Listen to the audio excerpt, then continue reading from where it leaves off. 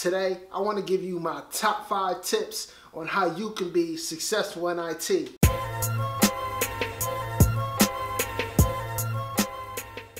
Hey, what's good, YouTube? I'm Dewan. I'm going to give you 5 tips that I wish I knew in the beginning. I had to learn through trial and error and through many failures to get to where I am at today. And I'm still not where I want to be. I'm still climbing. People ask me about the CCIE. Honestly, if I get it, I get it. If I don't, I'm embracing my journey. There's so much I want to learn. There's so many people I want to help. And there's so many things that I want to do. So regardless of where I go, as long as I know I'm embracing this journey, life is going to turn out great because I am definitely living my purpose. So with that being said, let's talk about my top 5 tips to help you be successful in your IT career. Now, I think first and foremost, what we need to discuss is you. In order to be successful in anything that you do, especially in a customer-facing, customer service, customer-oriented position, you have to understand that you are building your brand. Throughout these tips, I'm going to stress building your brand, establishing a foundation where people can trust you, recognize your abilities, embrace your abilities, and you build a great relationship with everyone you come in contact with. That is so important. So, with no further ado, the first thing I want to talk about is being on time. I can't stress how often I hear or see LinkedIn posts about people never showing up to interviews, being late to interviews, not contacting recruiters, coming in late to work, all of the above. Remember, we're talking building your brand. And being on time is a great way to let people know that you respect their time, you respect your on time, and that you mean business. So whether it's your first day on the job, whether it's an interview, be on time. Matter of fact, show up early. And then along with being on time, don't stop working till it's time to leave. Being on time will show your manager, your teammates, everyone that comes in contact with you, your customers, that you are reliable, you're dependable.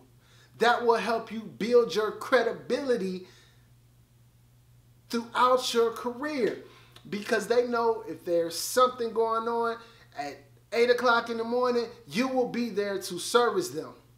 Be on time. That's number 1 on the list. Be on time. And number 2 on the list goes along with being on time, show up. Rain, sleet, or snow, show up. Because that will build your brand, your reliability, your dependability, and your credibility. If your manager does not have to worry about you being there for support, do you know how good that will build your relationship and the rapport with not only your manager, your teammates, and your customer, but it builds your brand. Because who knows? I'm going to stress this also. Your manager, it could be your first manager, your next manager.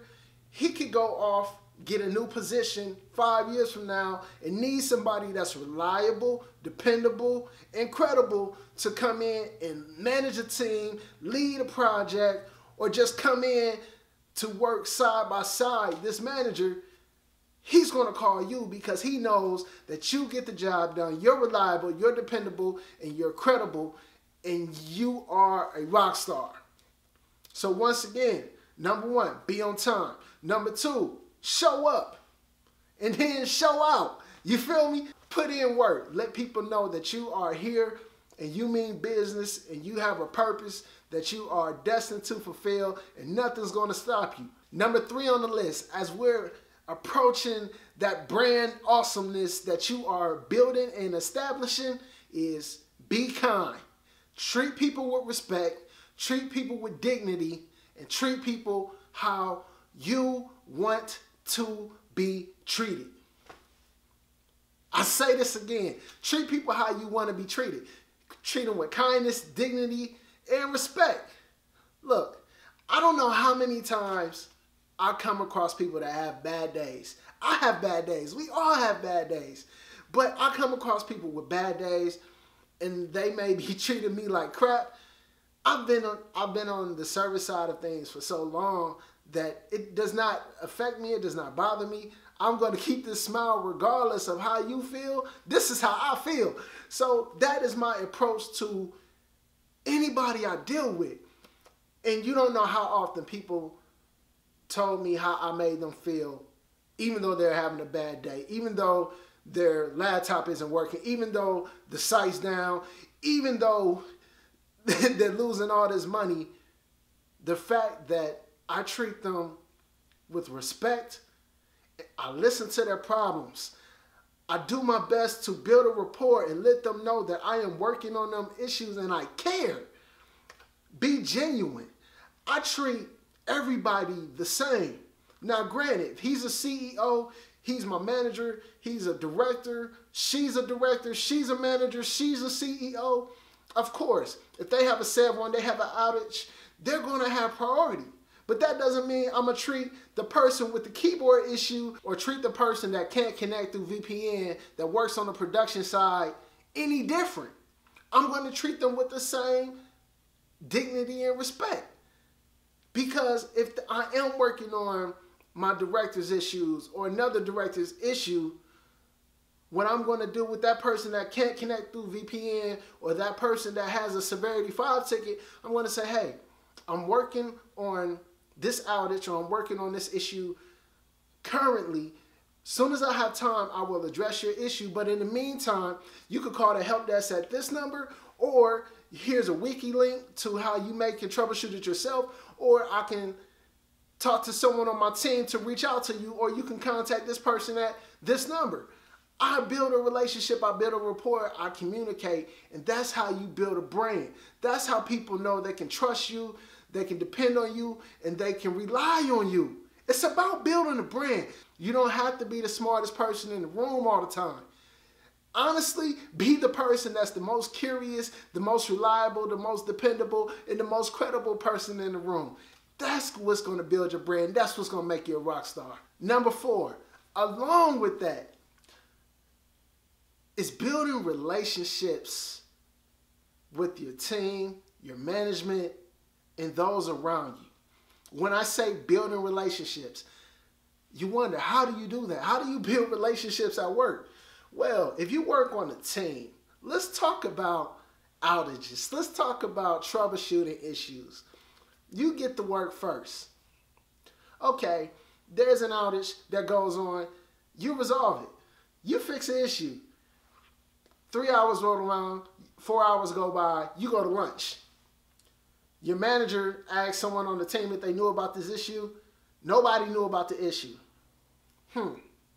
That's going to hurt your reliability when your manager comes back and say, you know about this issue? Why didn't you tell me about this issue? Communication. That's going to build your reliability. That's what's going to build your credibility. So whenever you troubleshoot a ticket, whenever you work with a customer, annotate in your tickets the communication that you established, the troubleshooting procedures that you attempted, the results, and if the ticket's closed or if you're still in the process of working on it and the process and the procedures that you are taking. Do all of those steps in your tickets. Communicate with your manager, communicate with your team. That's how you build your reliability, your dependability, and your credibility. That's how you build relationships, especially on teams, because people know if they trust you.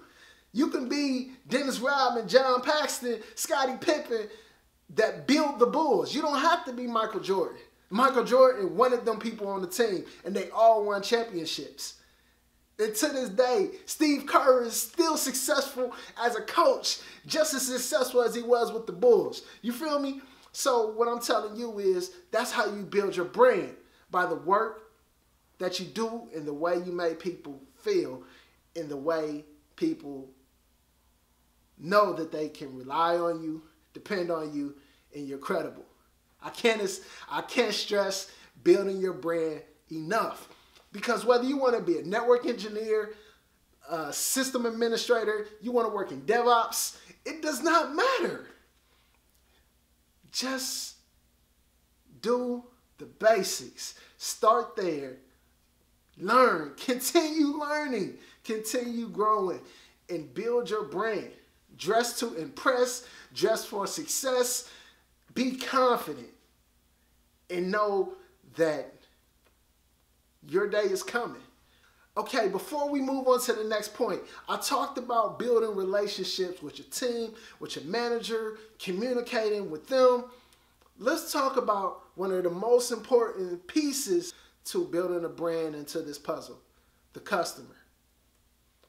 When you're working with customers, if a customer calls you or opens a ticket and says, hey, I can't connect to this server. Okay, that's what the ticket states. Don't go in and just fix the ticket unless you know there's an outage. But don't go in and just assume you know the issue and close the ticket and the customer still can't connect and they're looking like, that's going to hurt your credibility, that's going to hurt your reliability and your dependability. Call up the customer, send an email to the customer, listen to the issue. Don't cut them off. Let them talk, let them express, empathize with them, listen to the issue that they are having to get a full understanding of what the issue may be. Once you establish what you think the issue may be and what you hear that they are saying, replay it back to them so they know that you fully heard and you fully understand and you empathize with the issue that they're facing. Once you do that, now we troubleshoot. Now we work on the issue. Now we close the ticket once we establish that they have full connectivity and they can access whatever they need to access. That's how you build reliability, dependability, and credibility in a brand in IT. I'm just trying to help you be a rock star, unicorn, whatever you want to call yourself. You can be all that and above and more. All right, number 5 on this list. First, we talked about being on time. Second, we talked about showing up. Third, we talked about treating people with kindness, dignity, and respect. And fourth, we talked about building relationships. Number 5 on the list, we're going to talk about you. Learning. Continual learning is everything. I can't stress labbing every day enough. It's not about just getting in the lab and troubleshooting, because I don't think I bring this up enough. Most of your experience and your real world experience is going to come from the field. Hands down, that's the life's best teacher. But to have a basic understanding, lab every day. But outside of just labbing every day in the lab, let's talk about learning. If you are in a position to where your employer pays for tuition reimbursement, they pay for tuition assistance, they pay for certifications, they pay and embrace your education and learning, take full advantage. Especially if you're like in the military or whatever, get those certifications, get certified, get your degrees, whatever on the company's dime, and give back all that knowledge. And if they don't pay, still learn. Don't stop learning because ain't nobody else paying for it. You should be the number one investor. You should be the number one investor in your future. Learning, knowledge, courses, boot camps, whatever it takes for you to get to where you want to be, invest in it and make it happen. You can risk it on Bitcoin. Cool. To get money. Do what you do. But ultimately, investing in your learning and your education is going to make you way more money than Bitcoin.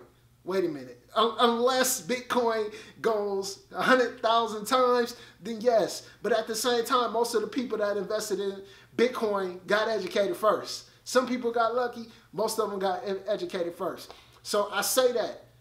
Invest in your education. No matter what you do, what you want to do, get educated on it. Become the most knowledgeable. Get your 10,000 hours in the field and become an expert. And still keep learning. Keep grinding. Shout out to Darby Weaver. Shout out to everybody that's out there giving back, putting in the work, and living out their purpose. I'm telling you, Invest in your education and your learning. Let me tell you a trick. Sometimes employers, even though they may not pay for education, if you find a course or something that can add value to your position and help automate some tasks or put you in a position to be more productive, bring it up to your manager. Say, hey, I found this boot camp. They're teaching Ansible or they're teaching Python, and I want to automate these processes, and it will really help me improve things, add value, cut costs. Sell it to your manager, and if he's a good manager, he's going to invest in you because he wants you to succeed, because if you succeed, he succeeds, and everybody looks good. That's the type of manager I love to work for, and that's the type of manager, if you work for, embrace it. Build that relationship, build your brand, because ultimately, a good manager like that wants to invest in you is going to help you in this position at this company. And when you leave to go to another company, he'll help you get there wherever you want to go. Trust me, I've worked for some awesome managers. Look, build your brand. Get successful. Take these tips. Become a rock star. Live out your dreams. Live out your purpose. Get those certifications.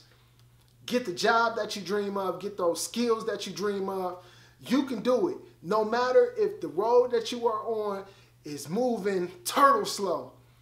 Trust me, one moment you may wake up and wish it was still moving that slow.